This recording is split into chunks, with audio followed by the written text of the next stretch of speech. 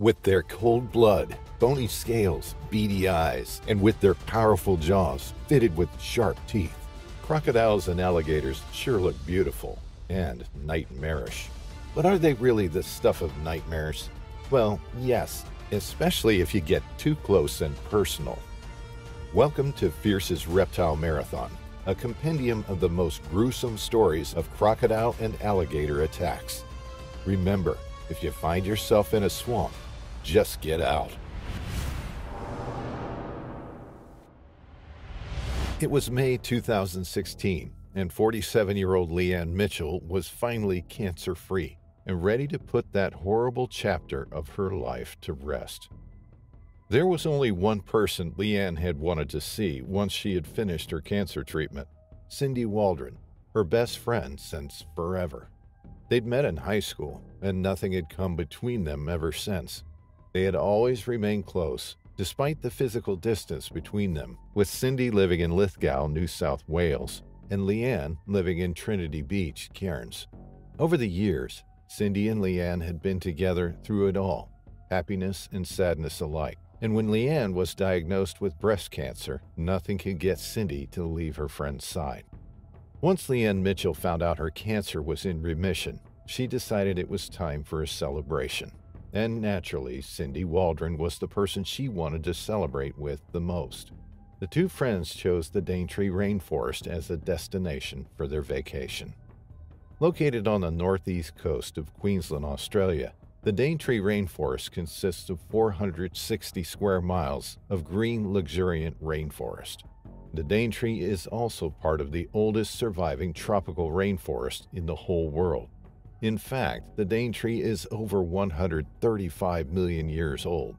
As you can imagine, there's nothing quite like it. There are some plant and animal species unique to the area. Together, the rainforest, the white sandy beaches, and the reefs in the area make for a diverse habitat. The area is popular with tourists not only for its natural beauties, but also because it offers a variety of activities. There are cruises down the Daintree River, guided hikes on exotic trails, but the area is also remote enough, perfect for quiet, relaxing celebrations and vacations. 47-year-old Leanne Mitchell and her lifelong close friend 46-year-old Cindy Waldron got together on May 29, 2016, and drove north to the Daintree Rainforest. Both women were excited about their vacation and more than grateful that Leanne had beaten cancer. They couldn't imagine life without each other. In fact, they used to talk about becoming little old ladies together all the time. Cindy and Leanne thought they would always be together, laughing and sharing their lives as best friends. But our plans aren't guarantees. They're merely human desires to be decided by forces greater than us. Fate, some would say, or in Cindy and Leanne's case, nature. Once the two women arrived at their destination in the Daintree Rainforest, they checked into their room and started celebrating. They were happy, unaware that things would soon take a horrible turn. Cindy and Leanne decided to go for a walk. They were at Thornton Beach, one of the Daintree's many white-sanded beaches. During daylight, Thornton Beach is a perfect spot to watch the waves and marvel at Struck Island, a patch of land just off the beach. But by the time the two women started their walk, it was already really dark. Their path was illuminated by the stars and the moon, and little else. Still, the night seemed perfect. Once they hit the sand, Cindy Waldron and Leanne Mitchell started running and laughing, frolicking on the beach like they were once again little girls who shared everything. Their friendship was undying. At some point, the two women ended up on the water's edge. Cindy Waldron's back was to the vast expanse of water, while Leanne Mitchell's back was to the beach. The women were laughing, but then, in a matter of seconds, everything changed. 46-year-old Cindy Waldron cried out to her best friend, Leanne Mitchell. At first, Leanne was amused. She thought she heard her friend yelling, "It got me." Leanne immediately assumed Cindy was being melodramatic and humorous, and that her friend's reaction was caused by a piece of seaweed brushing her leg. But then it quickly became painfully obvious that Cindy was truly frightened, and for good reason. Something big and strong pulled the women into the water and dragged them out from the shore. Now terrified, Leanne extended her arms and started searching the water with her hands. The dark made it impossible for the two women to see anything. Then Leanne's heart started beating furiously, overcome by fear. She touched something cold and terrifying, something that felt an awful lot like the head of a crocodile. Gripped by panic, but also intent on saving herself and Cindy, Leanne Mitchell started punching the crocodile in the head. She punched it and hit it. She screamed at the top of her lungs and then punched the creature again. Nothing worked. The creature pulled them into the water once more. It was crazy strong. Leanne Mitchell clawed at Cindy Waldron's arm, trying to grab her friend and get both of them back to safety. But soon enough, there was nothing for her to grab. It was like her friend vanished. Cindy Waldron was gone. Leanne dived down, but she couldn't see anything. It was just too dark. The woman knew that she had to help Cindy somehow. She knew she had to get help, but all she could do was scream Cindy's name over and over again. Eventually, Leanne Mitchell made it to shore and alerted local authorities. She was taken to the hospital where she was treated for her injuries and for shock. Meanwhile, the search for Cindy Waldron started as soon as the local authorities were alerted, but everybody knew Cindy Waldron's chances of survival were low. For the next 5 days, police and SCS volunteers set crocodile traps and combed the land and water around the area, but to no avail. On the 5th day of the search, the 3rd of June, rangers managed to capture a 14-foot estuarine crocodile. The animal's size and its location strongly indicated that it was the one that attacked Cindy Waldron and Leanne Mitchell. Police confirmed that human remains were found inside the animal. Estuarine crocodiles are among the most well-known animals living in the Daintree. They can do a lot of damage, and they're a real threat to unaware visitors. There are signs all over the Daintree warning people about the dangers of swimming in the croc's natural habitat. After the crocodile was captured, Cindy Waldron's father and sister made a visit to Thornton Beach to say their goodbyes and be close to where Cindy spent her final day. Mr. Waldron said Cindy would sometimes do crazy things on impulse. What she did there was a crazy thing, absolutely crazy, but that was her, he said. Annalie Annette, Cindy's sister, described the death as the most heartbreaking, horrendous thing to ever happen to her family. She also stated that the family thought the crocodile was not to blame. After all, the Daintree was its habitat, its hunting ground. Various reactions emerged after the attack. Some people called the attack completely avoidable and a result of human stupidity. But Cindy Waldron's friends and family were left mourning. Cindy was described as an outstanding woman and friend who had the biggest smile. Leanne Mitchell publicly spoke about the attack 2 years after it happened. She told reporters, "We would always be together, and now we're not."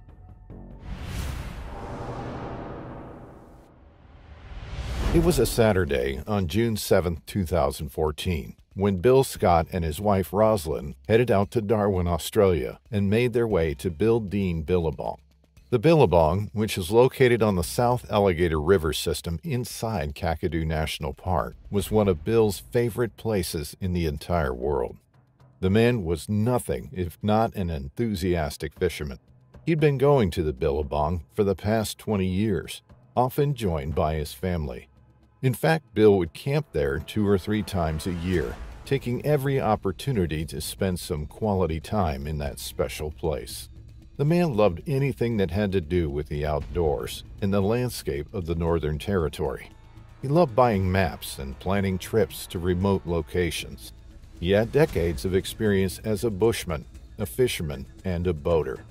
That was his lifestyle, and he was well aware of both the dangers and the beauties of nature. Once Bill and Rosalind arrived at the Billabong, they were greeted by their son Aaron and his wife Joanne. Like his father, Aaron was also deeply devoted to the outdoors. He'd been going on trips into the wild ever since he was a kid, always an enthusiastic presence at his father's side. Both Bill and Aaron had their boats, and they were eager to get out on the water and start fishing amidst the beauty of Kakadu National Park. Kakadu National Park is a World Heritage Site with diverse landscape, flora, and fauna. Many plant and animal species in the park are rare, endangered, vulnerable, or endemic, perfectly adapted to their habitat. But there are some species that thrive inside the park, so much so that they are now considered a problem. It is the case of crocodiles, which have, over time, taken over the park's waterways. Crocodile hunting has been banned since 1972. Ever since, their number has skyrocketed, and some experts consider there to be an overpopulation. In fact, some even speculate crocodiles inside the Kakadu National Park are now as large and as numerous as before European settlement. Bill Scott knew there were crocodiles in the park. He never took unnecessary risks. Once he and his wife Rosalind arrived at the Bill Dean Billabong, they met up with Aaron, their son, and Joanne, their daughter-in-law. They had breakfast together, catching up. Then, at about 10 a.m., they put their boats in the water, ready to head out on the Billabong and start fishing. The family was cautious enough to look for crocodiles, but there were none in the water. Still, they knew to be careful near the edges of the water. Their small boats were perfect for navigating on the Billabong. They moved upstream for about 3 miles. Then Bill and his family started fishing. They weren't in a hurry. It was a Saturday morning, and they planned to camp in the park until Monday. The family spent the next 4 hours fishing and chatting, happy to take in the sun and be with each other. At about 2 p.m., they decided it was time to head back to the camp. Bill and his son moored their boats. Then Aaron and his wife Joanne left to go up the bank to fetch the 60-liter tank the family usually took camping. They needed to fill it and then let it sit in the sun, a simple procedure that would guarantee warm water for washing in the evening. Aaron entered the water up to his knees. He knew there were crocodiles, and he didn't want to risk his life. He was in and out in seconds, only filling half of the tank. The rest would have to be filled by the whole family, but in a seemingly safer manner. Aaron then carried the tank to a flat spot on the bank. Meanwhile, Bill was still in their own boat. He was at the back of his small boat.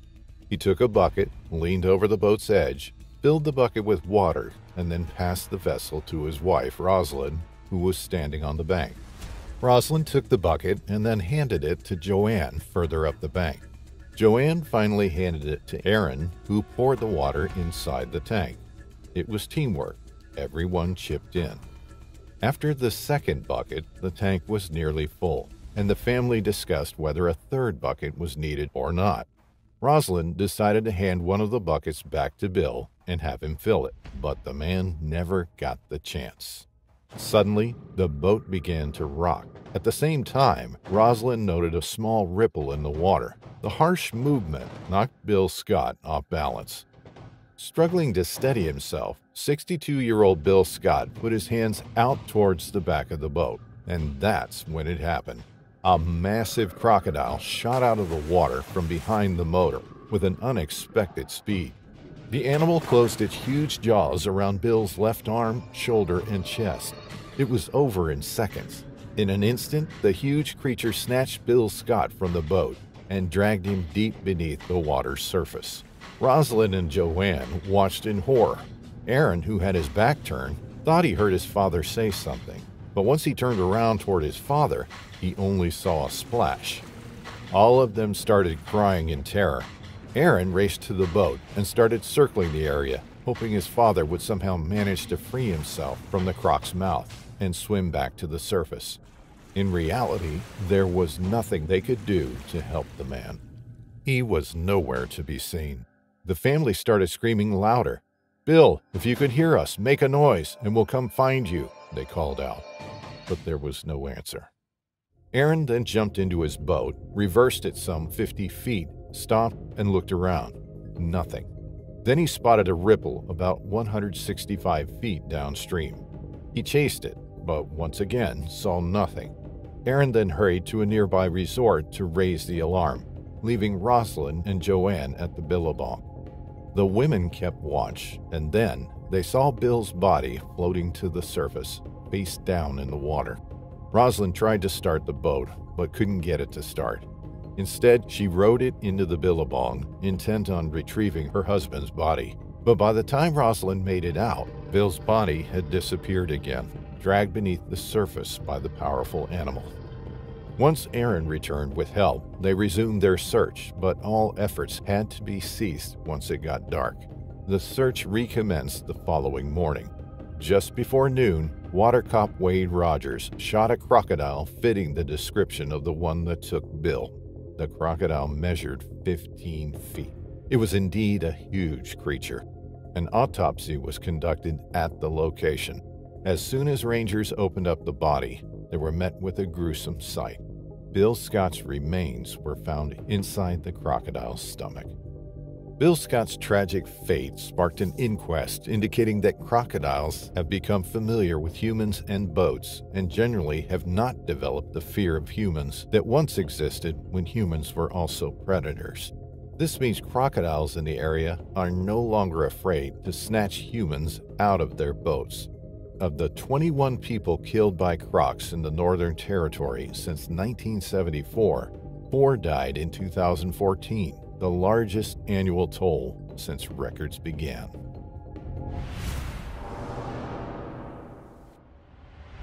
"28-year-old twin sisters Melissa and Georgia Lori were on the trip of a lifetime.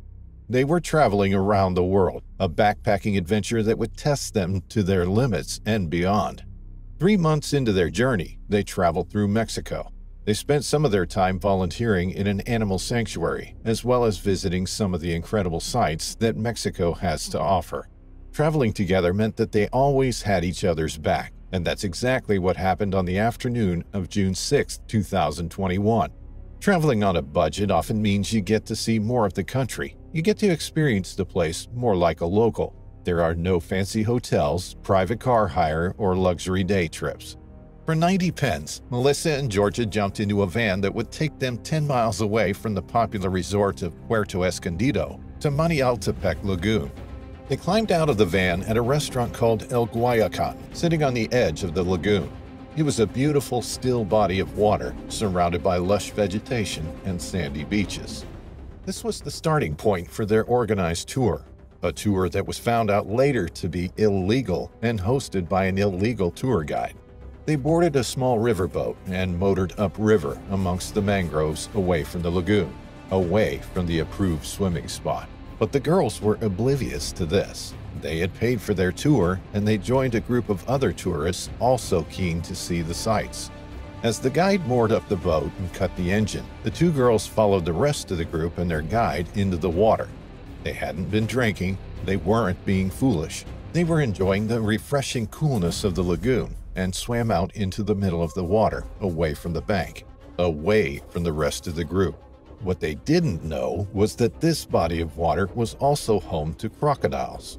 It was a nesting ground for the huge reptiles. They used the mangroves for cover. They hunted for fish, birds, and small mammals in and around the water. Beneath the surface, they lurked. The splashing of the tourists caught their attention, and after the group had been swimming for a little while, Melissa spotted something in the water, a sight that froze the blood in her veins. Her adrenaline started pumping. Her heart was thundering in her chest as she saw the head of a crocodile pop up in the water a short distance away. It began to move. It was coming towards her. Silently, its tail powered it through the water, its eyes and nostrils above the surface. She yelled out to the others in the group, warning them that there was a crocodile, and everyone began swimming as fast as they could back to dry land. But Melissa didn't make it. The crocodile opened its jaws wide and brought them crushing down around Melissa's body. She was dragged underwater. 1 second she was there, the next she was gone.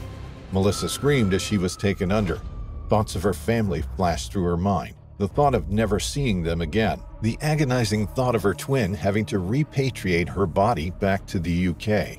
Of her parents having to bury their daughter. She thought she was going to die. She could feel the searing pain of the crocodile's bite, the force from its powerful jaws as it held her underwater. Georgia swam desperately towards her sister with no regard for her own safety. Melissa reappeared above the surface momentarily before being dragged back below. From the intensity of the attack, Melissa lost consciousness, and the crocodile thrashed her around in the water. Her body was being thrown from side to side like a rag doll. Then it performed a death roll. Holding Melissa in its jaws, it rolled over and over in an attempt to drown its prey, disorientating it and knocking the air from its lungs. Frantically, Georgia smacked the crocodile on the face. Its hard, armored skin felt like solid wood as Georgia punched it again and again, her knuckles pummeling it on the head and snout over and over. It worked. The crocodile let go of Melissa just long enough for Georgia to grab her. She pulled her towards the bank by her hair, trying to swim to safety, trying to make it out of the water. But the crocodile came back for more. It was determined to get its meal. It knew its prey was injured. It could taste the fresh blood, the scent of a meal. Georgia watched in horror as she and her sister were pursued by the crocodile, only its head above the water as it came in for another attack. She whacked it again and screamed. The commotion in the water, the screams, and the frantic paddling of Georgia were seen by other tourists. They scrambled to get out of the water, horrified as the attack unfolded. As Georgia fought off the 7-foot croc, it lunged at her. It grabbed her arm in its jaws, pulling at her, but she refused to give up. With her sister unresponsive next to her, she used her other hand to punch the crocodile on the nose. Stunned by the reaction, the crocodile released its grip. A tourist boat dashed to the girls' rescue. The crew hauled the twins aboard and assessed their injuries. Georgia had deep lacerations on her arm and hand and cuts to her legs. But Melissa was far worse. She was coughing up blood. Her body was covered in puncture wounds, but luckily she wasn't bleeding profusely. Drifting in and out of consciousness, Melissa felt the sensation of drowning from the blood building in her lungs. She had also breathed in a significant amount of water. Each time she came to, she screamed out and gasped for air. The pair was rushed to the hospital, Georgia holding her sister's hands and singing "Stand By Me" and "Three Little Birds" over and over again. Her voice soothing, calming her sister down, and keeping her focused on anything but the pain. It was all she could do. She couldn't let her sister go. They were soulmates, a special bond between twins. When the girls arrived at the hospital, they were both pumped full of antibiotics to stave off infection from both the water and the crocodile's mouth. For Melissa, it was touch and go. Doctors placed her in a medically induced coma, giving her the best chance of fighting off the infection. She had made it this far. Now she needed to hold on a little longer to allow her body to recover from her horrific ordeal. Following the attack, their river guide, thought to be a German national and unlicensed and unregistered within the tourist trade, fled. He hasn't been seen since. The twins' parents flew out to Mexico to be with their daughters. 5 days after the attack, Melissa was woken from her coma. Her breathing tubes were removed and she was able to breathe on her own. 6 months on from the attack, the two girls said that they still had nightmares about it and suffer from PTSD. They were lucky to make it out alive. Georgia did the right thing. She never gave up on her sister. She never stopped fighting for her. It could have all ended very differently, but they were there for each other. It was a terrifying animal attack. How many people can say that they survived a crocodile's death roll?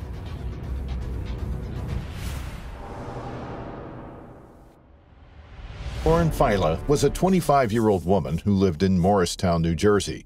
She was full of life, someone who would light up the room when she walked in, someone who volunteered her time to those in need, a strong and much-loved member of the local community, a Christian who volunteered with the youth ministry. But Lauren had had it tough over the past few years. You would never tell from her strong exterior and unfaltering smile, but she and her family had suffered a terrible loss. In 2006, her sister had a rock climbing accident in which she fell to her death. And although the family still mourned that loss, they somehow got through it. Now, 4 years later, tragedy was about to strike again. In April 2010, Lauren was traveling through India. She had decided to take one last adventure before settling down into a new career. Her whole life, she had enjoyed art. She graduated from Vanderbilt University having studied art. She often produced bright, vivid, surrealist oil paintings, but also fine, detailed charcoal sketches.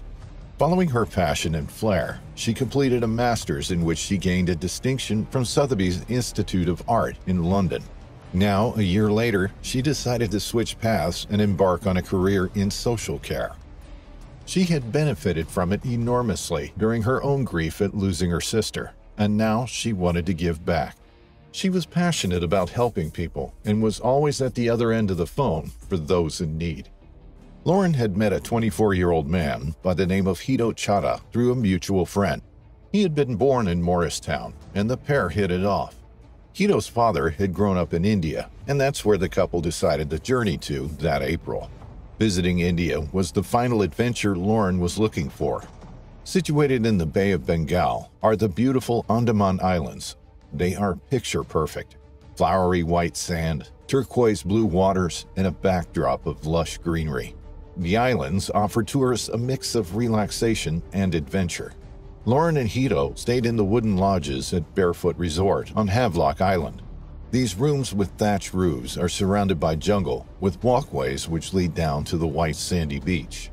A short distance away is Neil's Cove, an idyllic spot for snorkeling in the clear waters. The cove was situated just off Radhanagar Beach, a place deemed safe by locals and where locals had never even seen a crocodile. In fact, the habitat was not considered suitable for saltwater crocodiles. There were no mangroves to provide cover, and the shallows led out to a reef and the open sea beyond. But what follows suggests otherwise. Hito was an experienced scuba diver and surfer. He was at home in the sea. The pair decided to go for a spot of snorkeling and headed for Neil's Cove. As the pair entered the water, they had no idea that there was an enormous reptile out on the hunt in the open sea. The water was calm, visibility was good. They swam out to the reef, spotting brightly colored fish and coral, pointing sea anemones and starfish out to each other. The water was warm, the sun beat down. But then suddenly a 12-foot crocodile came out of nowhere. The couple hadn't spotted it powering through the water towards them. They had been too distracted by the beautiful underwater scene below them. Its tail swished from side to side, its legs tucked into its body. A streamlined predator coursing through the water with ease. It had sensed the two swimmers in the water from a short distance away, and now it homed in on them. Suddenly, Lauren was struck by the animal. It immediately grabbed her legs and held her in its jaws, knocking the air from her lungs as it dragged her underwater. Hito saw the whole attack play out. He was just feet from Lauren. He had been filming underwater with his camera when the crocodile came in for the kill. Instantly, he let go of the camera and swam over to Lauren. If he could have jumped in front of the crocodile, then he would have, but it all happened so fast. It was an ambush attack. Out of respect for Lauren's parents, he has never disclosed the struggle that ensued. He has never described the horror that he witnessed, but he was incredibly brave swimming towards the crocodile. He tried to rescue Lauren. He tried to fight the animal off, but it was too powerful. It was too strong. He had no weapon. He had no way of pulling the animal off her. He claims it was pure instinct that took over. He didn't hesitate for 1 second. Lauren needed his help, and he was there, trying desperately to pull her free from the jaws. He tried to get himself between Lauren and the croc, but it was no use. The crocodile had Lauren securely and wasn't letting go. Then the crocodile swam off with her. There was nothing Hito could do. Seeing his friend taken away in such terrible circumstances is something that will replay in his mind forever. Not being able to save her is something that will live with him for the rest of his life. He swam as fast as he could back to shore and ran for help, but it was too late. When authorities arrived, there was no sign of Lauren. They regarded Hito's story suspiciously. He had last been seen walking to a secluded cove with a young woman, and now she had gone missing. Alarm bells began ringing in the police officials' ears. They didn't buy his story either. There had never been a crocodile seen in that cove, not ever. It wasn't the right habitat for them. They wouldn't venture that far from the seclusion of vegetation. The distraught Hito tried to explain what happened, but his words fell on deaf ears. A search was launched for Lauren, but as the hours passed, Hito's story seemed less and less likely. It would be 2 days before Lauren's body was recovered.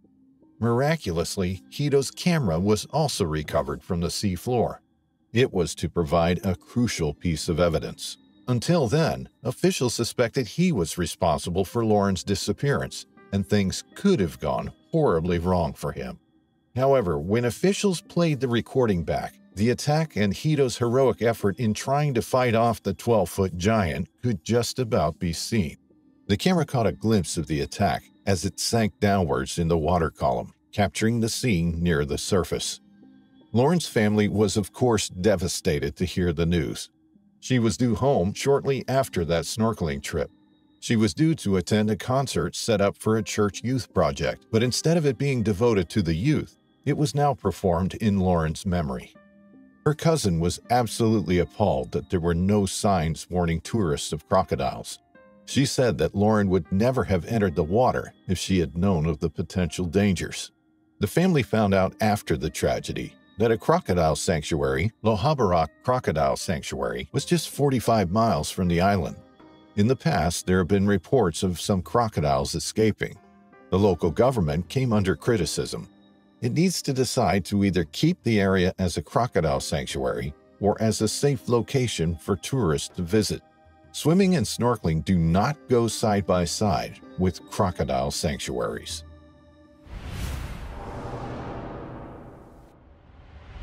Henri Coetzee was a big name in the adventure community. He was born in 1975 in South Africa, and in 2010, at 35 years old, Coetzee had already garnered quite the reputation for himself. Coetzee first gained recognition back in 2004 when he led a Nile River source-to-sea expedition. This first noteworthy expedition was inspired by John Goddard, the first person to navigate the entire length of the Nile River in a kayak. Coetzee's first expedition took 4 months, but it was a controversial one. Several claims that the expedition had not begun from the true source of the Nile determined Coetzee to prove his critics wrong. In April 2005, he commenced a second leg of the expedition, a further journey from Kagera to Lake Victoria. With over 4,600 miles completed, Coetzee's first expedition was finally over and a resounding success. It was December 7, 2010, and Henri Coetzee was leading a groundbreaking whitewater kayaking expedition from the headwaters of the White Nile and Congo rivers into the Democratic Republic of the Congo.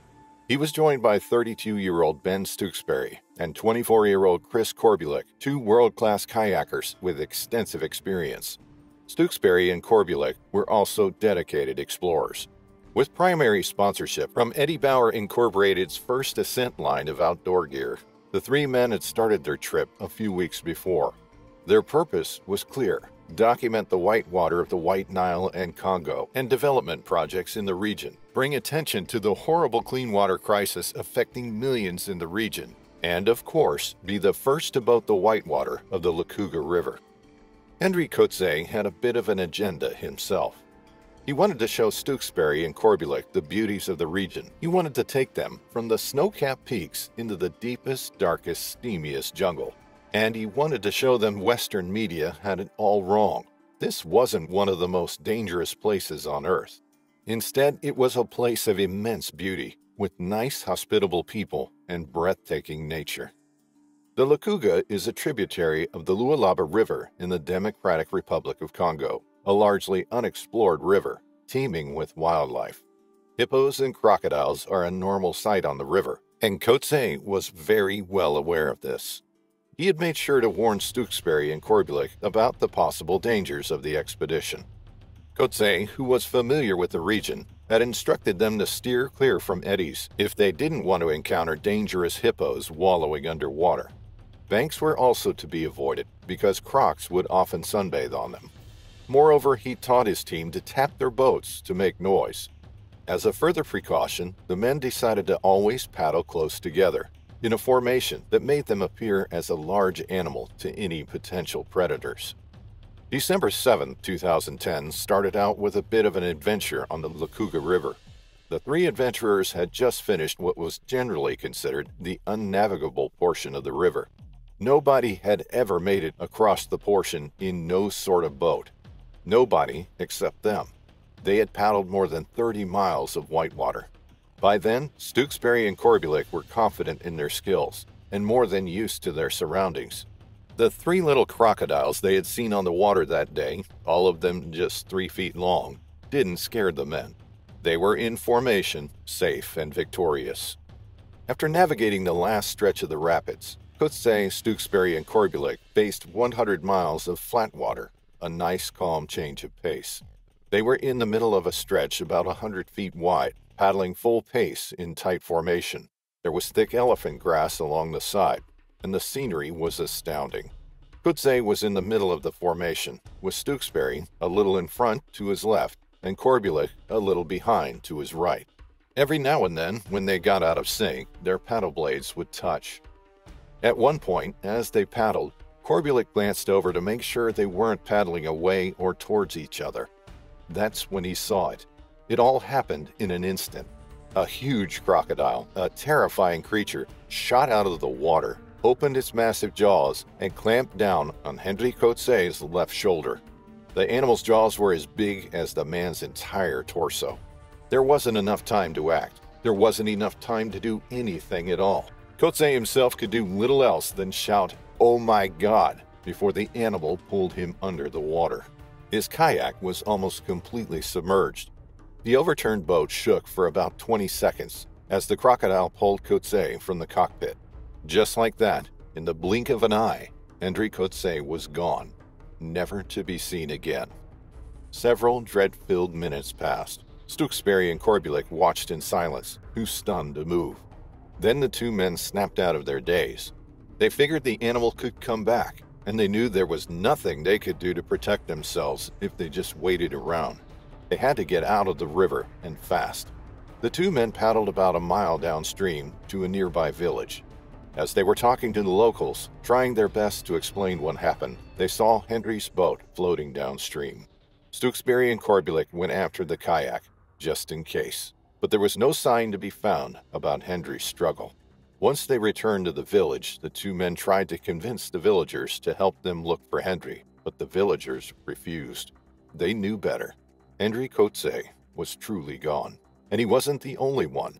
This particular crocodile, a 15-foot, 2-ton beast, had already claimed the lives of 9 people. Ben Stewksbury and Chris Corbulic were devastated. They'd spent 7 weeks with Coetzee, and they both agreed this had been the strongest team they've ever been a part of. The men were evacuated by the International Rescue Committee, and now they had to make their peace. It was certainly one of the most terrifying, hurtful experiences of their lives, but at the same time, the expedition had been enlightening. Ben Stewksbury later recounted, "The unfortunate thing is the night before this happened was one of the most beautiful nights of my life.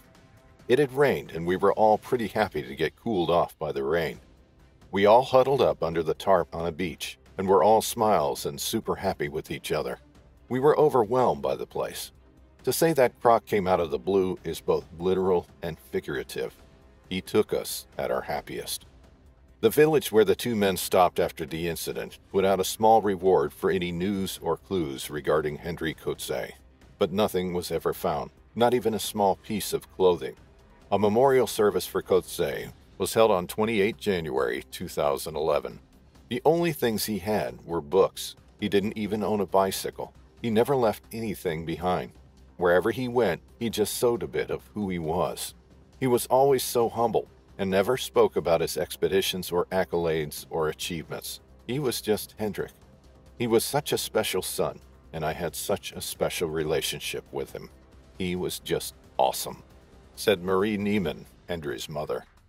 Henri Coetzee is still remembered as one of the greatest river explorers in recent history.